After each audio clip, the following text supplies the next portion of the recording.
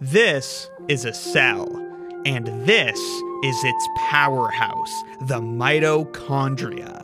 The mitochondria is the powerhouse of the cell is one of the most repeated refrains from American schools. There's only one fact I can think of that even comes close to matching the beloved mitochondria. And that is, of course, the famous Pythagorean Theorem, telling us that if A and B are the legs of a right triangle, and C is the hypotenuse, then A squared plus B squared is the C squared.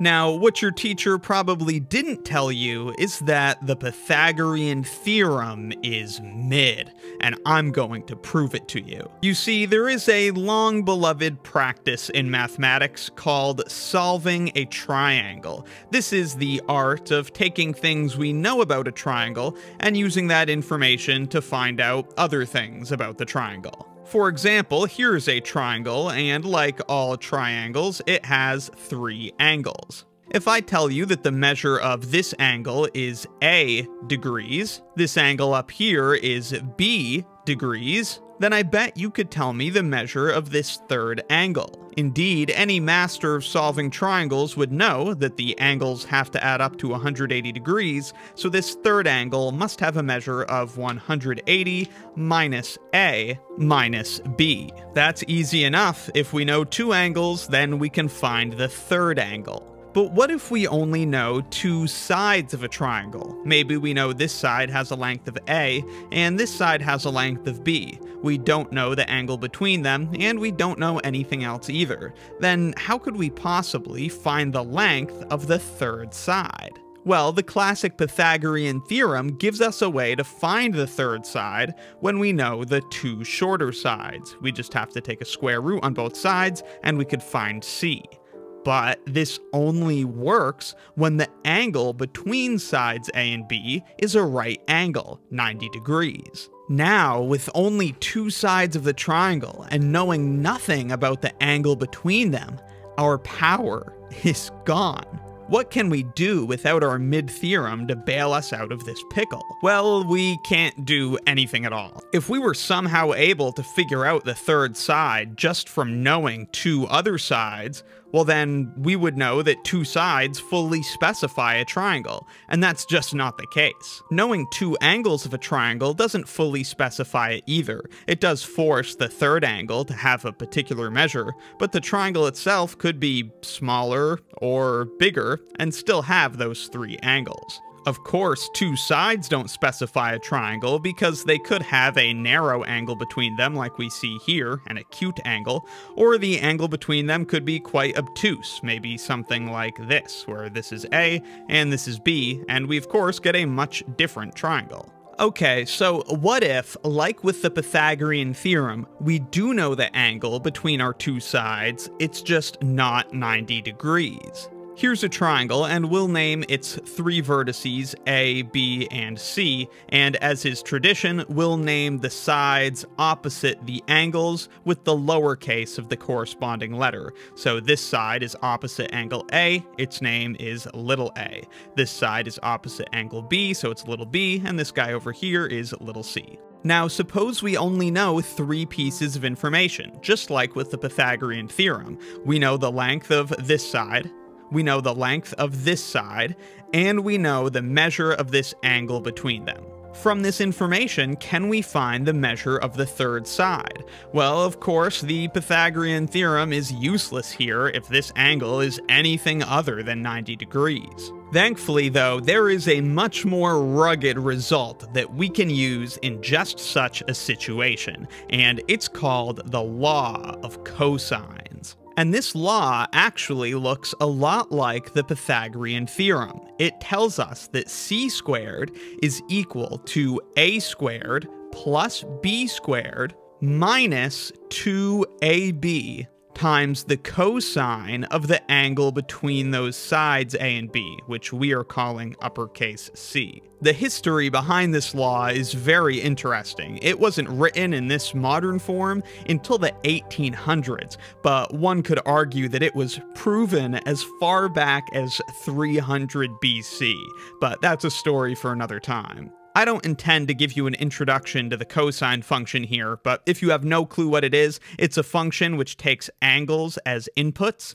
and it outputs real numbers between -1 and +1, depending on the value of the angle. One important fact is that cosine of 90 degrees is 0. So in the right angle case, where we could use the Pythagorean theorem, the law of cosines does apply. It's just that cosine of 90 degrees is 0, so this term disappears, and what remains is the mid-theorem. But the law of cosines isn't just reserved for right triangles, it works for all of them. And let me show you how easy it is to use. In this example, we know the lengths of A and B. Let's say the length of A is 3 and the length of B is 4. And we also know the measure of their included angle. Let's say that the measure of that angle C is 30 degrees. That's an acute angle. We absolutely can't use the Pythagorean theorem here to find the length of this side, but the law of cosines will help us solve this triangle in short order. It tells us that the length of this side, C squared, is going to equal A squared, which is 9, plus B squared, which is 16, minus 2 times A times B, so 2 times 3 times 4, so 24, times the cosine of 30 degrees. And running the numbers on this is no trouble at all. Just bust out your trusty limited edition transparent green TI-83 Plus and crunch the numbers. 9 plus 16 minus 24 times cosine of 30. And we get about 4.2154. But remember, this is C squared, so we're going to want to take the square root of this in order to finish solving for C.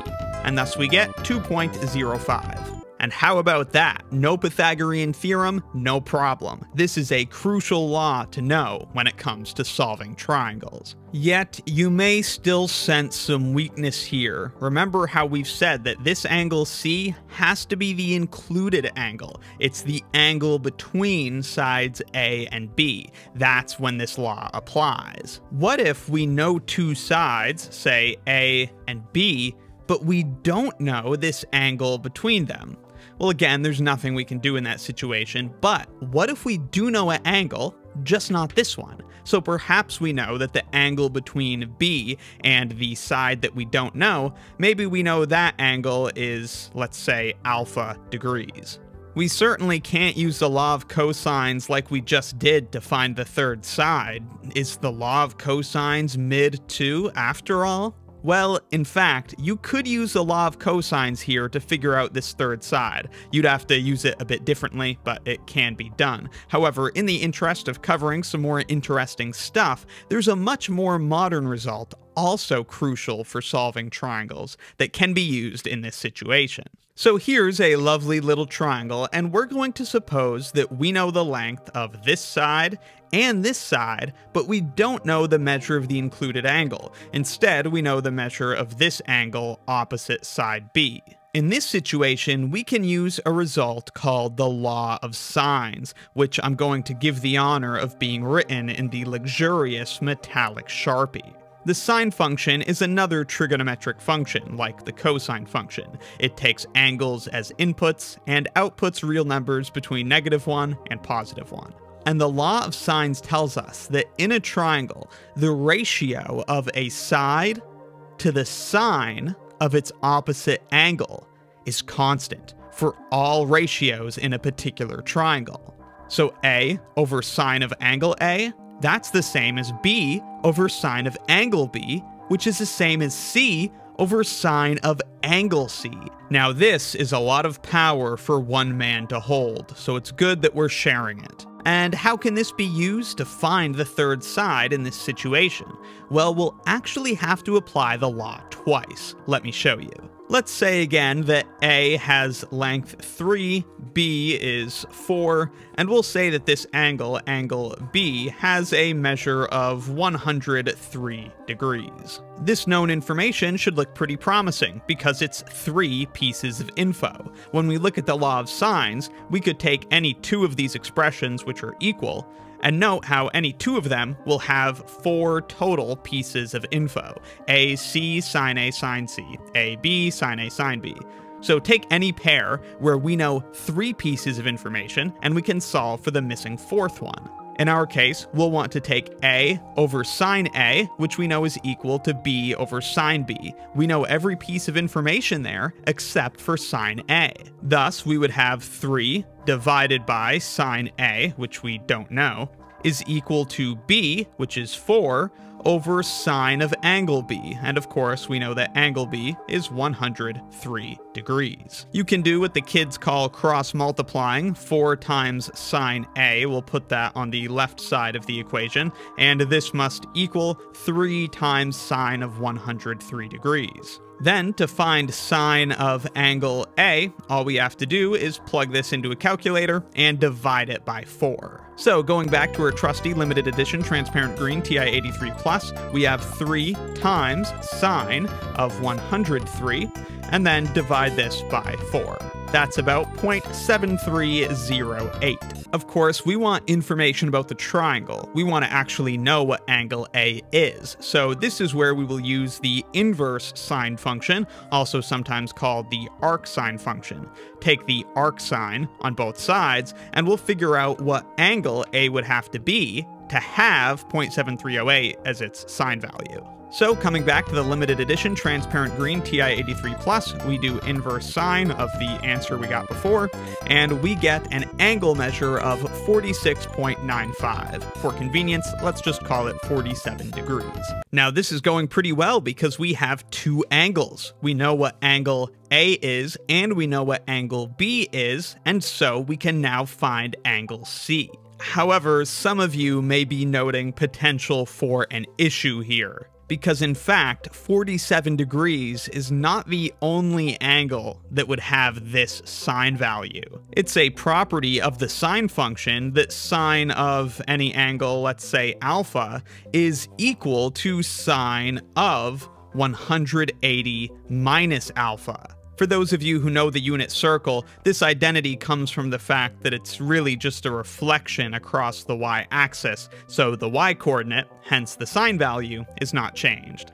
For example, here's alpha in the acute case, and then here would be 180 minus alpha, and the y-coordinate is the same. So then how do we know that the correct angle here is 47 degrees and not the supplementary angle 133? Well, if this was 133, we would immediately have a problem, because angle A plus angle B in that case would exceed 180, which has to be the angle sum for any triangle. So certainly the angle here has to be 47 degrees. It absolutely can't be 133. That would be too big. Okay, so no worries then. Angle B is 103, angle A we're gonna say is 47 degrees, and so just like that, we know what angle C is. B plus A is 150, so C must be 30 degrees, bringing the total to 180. And now that we know angle C, we can use these 2 expressions to solve for side C.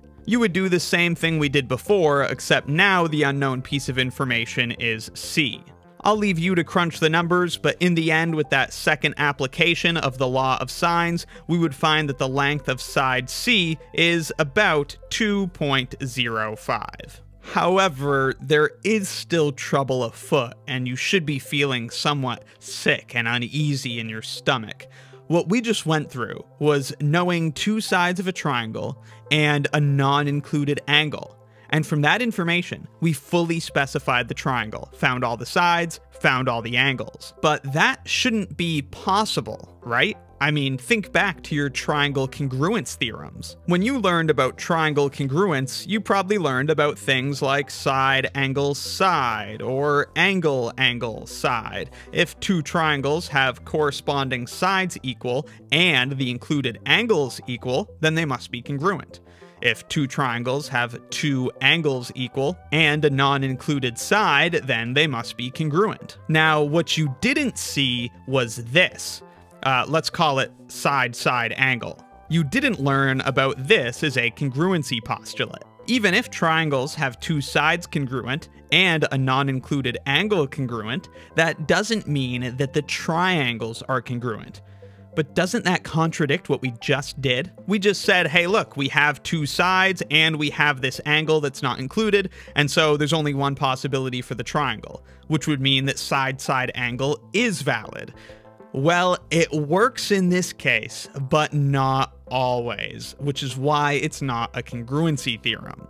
Let me show you an example. Here's a triangle, and let's say the information we know is this angle here, and we know these two sides. I'll call this angle alpha, and let's say this is side C, and this is side A. If this is going to serve as a counterexample to side-side angle actually being a thing, then it should be possible to construct another triangle that has this side, and this angle, but a different third side. And indeed, it is possible. Just imagine this base of the triangle continuing. Now imagine this angle between sides A and C opening up.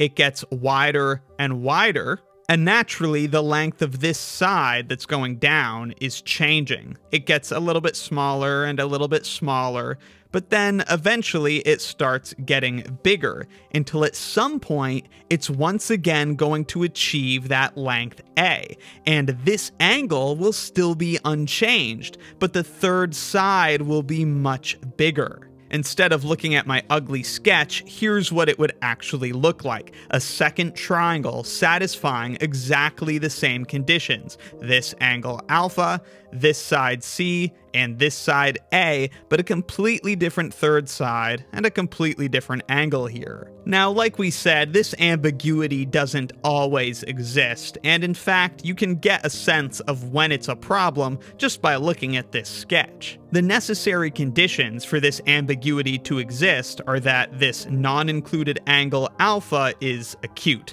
so it has to be less than 90 degrees. The two sides which are known can't be congruent. Let's say that A is smaller than C, since that's how we've drawn it here. And A can't be the height. Sorry, I accidentally wrote that it's less than the height. It has to in fact be greater than the height of the triangle, this perpendicular distance from the vertex to the line containing the base. A has to be longer than that. And you can see how as we open up that angle, A gets shorter until eventually it would be the height, but then as we continue opening it up, it eventually reaches that length of A, once again, creating that triangle. So coming back to that first application of the Law of Sines, where we were able to disregard a potential second solution for the angle, sometimes you can't disregard that second solution. But the good thing is it is easy to find. One angle is alpha, the other one's 180 minus alpha. Suffice to say though, the Pythagorean theorem's utility in some situations can be quite limited, but that doesn't mean that we are hopeless. We have lots of other great geometric tools we can apply. So remember, the mitochondria is the powerhouse of the cell, and c squared equals a squared plus b squared minus 2ab cosine of c, where c is the included angle between sides A and B. If you like math, check out mathshin.com for the coolest math clothes ever created, and be sure to subscribe for more of the swankiest math videos on the internet. I'm unstable, unveiling art to keep the cable cut and unsort the table. If Texas Instruments don't reply, well, I think this time it might be fatal. Wish to sell my own fake, cause I'm jaded. Hate the odds that I calculated. Press and pull and pray and push it all the way through the whole blue planet faded. Psychosomatic habits, why you so